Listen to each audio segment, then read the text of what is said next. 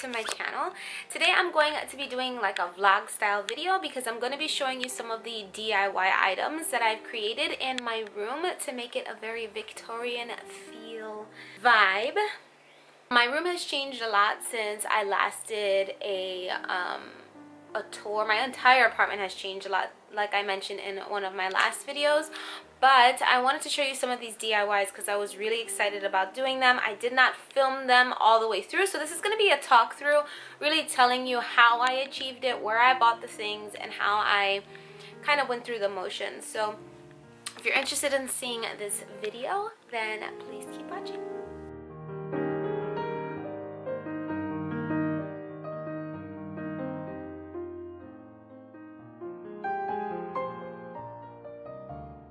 This ornate kind of Baroque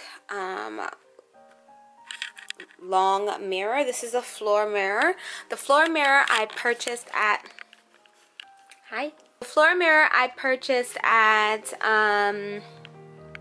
where did I put Home Goods. It was $100. So the mirror is just, it's a plain mirrored mirror with kind of this like beading on the side here. This beading is attached to the mirror. It's silver as you can see, but what I did was attach these lights because I love those mirrors that have like the lights at the bottom. I always wanted one, but they're very expensive, so I purchased these lights on Amazon. I'll link them down below. These are the same lights that I have on my vanity.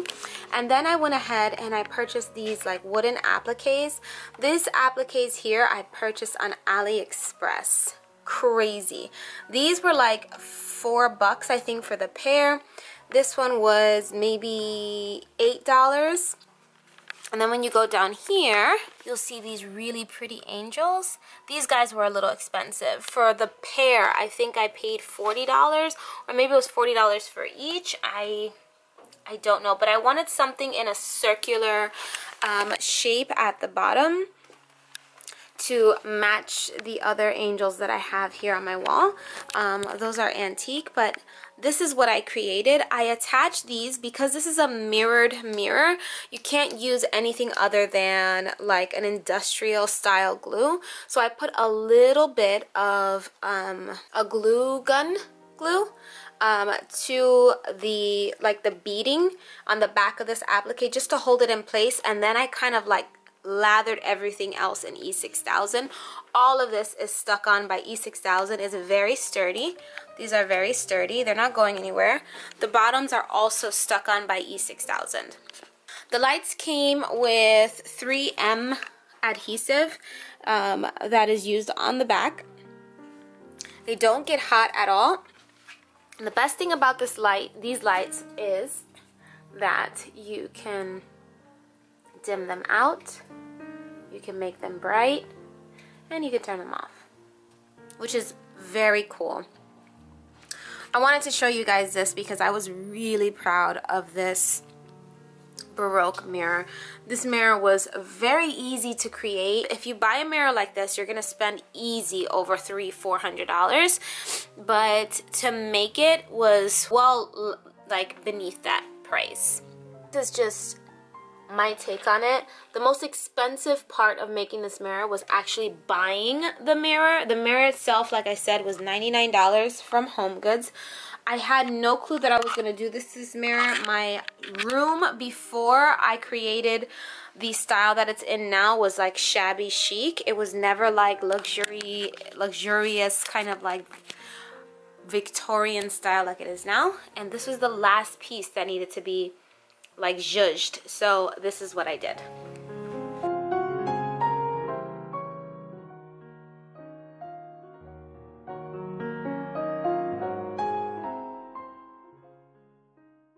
The next item I want to show you is my bed crown. Now this bed crown is actually a shelf. The shelf I purchased on eBay. It was just plain white, but I went ahead and mixed spray paint and kind of sprayed this like silver and also gold. You can see I just painted the whole thing silver, and then I just kind of like spritzed the gold everywhere, and I attached these crystals on here with glue gun glue and then also E6000 to better secure it. And this fabric I purchased on Amazon. It was very cheap. I just went ahead and did a quick pleat on it. You can see the pleats here, and I just ironed it on the floor. Really, it was very difficult. I wasn't obsessed about getting it perfect because I knew I was going to just drape it over. And the way that I draped it was by using thumbtacks. There are thumbtacks in here to kind of give you this like draping kind of look. I know that a lot of bed crowns kind of go all the way around, but I just didn't want that much fabric because I didn't want to worry about dust. It gets very dusty in my apartment, but I wanted to show you this too. This was a really good find. I will link one down below if I can find another on eBay. I purchased this on eBay. I think they said it was from like the 1920s or 30s. It is actual vintage, and just the detailing is just so pretty. It's just really beautiful. So this was really inexpensive. I think I paid like 20 bucks for it. I went ahead and also added some rhinestones in between these little flowers, and I also spray painted over those because I like the way that that looked.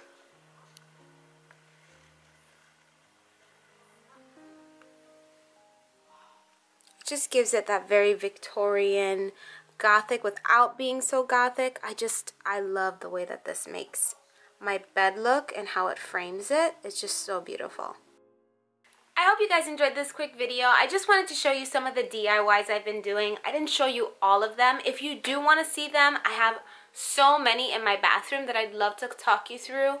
Like I have like those old Hollywood mirrors on my mirror, on all of the mirrors in my bathrooms. I have 2 bathrooms, and I kind of revamped those. They were like renter friendly revamping on that. So if you want to see some renter friendly options on how to change like things like light fixtures, or like just zhuzh up your apartment while being like within the renters kind of guidelines, let me know. I have so many in here.